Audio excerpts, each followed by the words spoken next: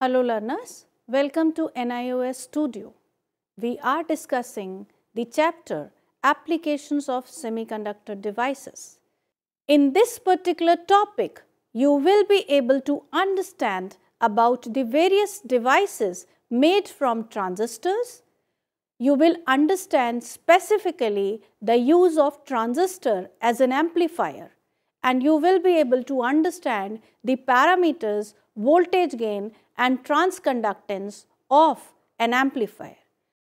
Some of the common applications of a transistor in common emitter configuration due to its large current gain are the use of transistor as amplifier, switch and oscillator. In this particular topic, we will discuss about transistor as an amplifier. To understand it, simply, an amplifier is a circuit which is capable of multiplying the input. One of the common example of an amplifier is a loudspeaker. We have seen a loudspeaker or a microphone. We put an input audio signal and we receive an output audio signal which is much amplified as compared to the input signal. Thus, a loudspeaker is an amplifier. To understand the working of a transistor as an amplifier, let's understand the circuit diagram and discuss the working of the transistor as an amplifier. This is a basic circuit of a transistor as an amplifier.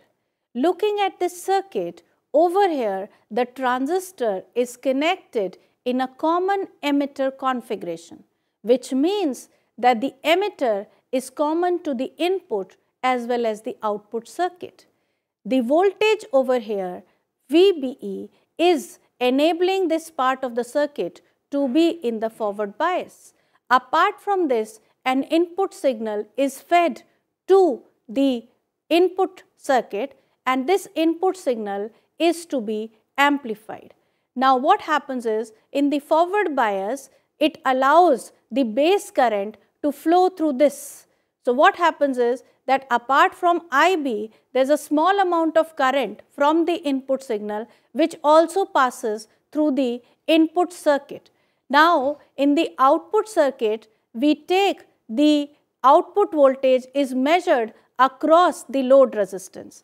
An increase in the input current leads to an increase in the collector current by a small amount delta IC, thereby there is a large voltage gain across the load resistance. Thus, your input circuit or the input signal is amplified when it is measured across this output voltage RL.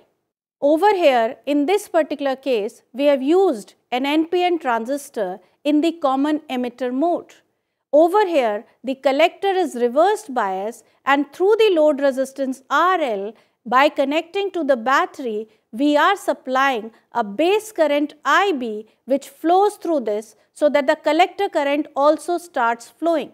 To begin with, there is a small amount of current IB which is flowing across the circuit, and corresponding to this, we get a large amount of collector current IC.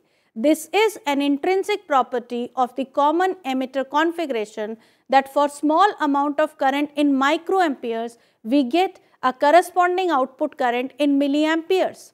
On decreasing the value, there is a stage reached when the collector current is almost raised to 0. Now this lower limit of the variation helps in attaining a large output over here. Now we start again increasing the value of IB, leading to the increase in IC, but as seen from the input characteristic of the transistor, there is a saturation of the IC. Once the upper limit of the IC is obtained, then whatever input signal we provide, that input signal is amplified via the output. Let's understand the output cycle.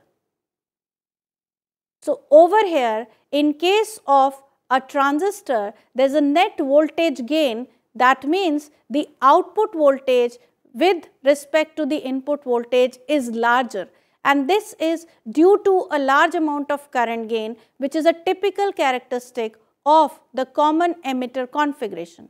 So, AV represents the amount of voltage gain, AI represents the amount of current gain, and corresponding to this we have the power gain, which is output power divided by the input power.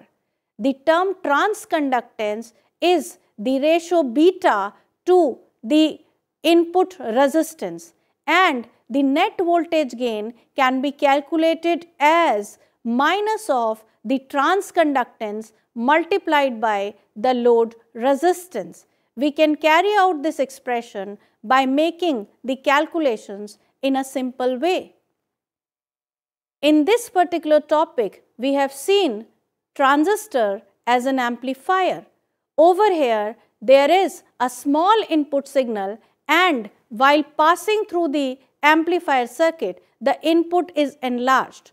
This property of the transistor is possible only in the common emitter configuration, and therefore, a simple common emitter configuration attached to a small amount of input signal can act like an amplifier. So, the large current gain, the large power gain, and the large voltage gain of the amplifier enables us to have the use of transistor as an amplifier. Thank you, learners.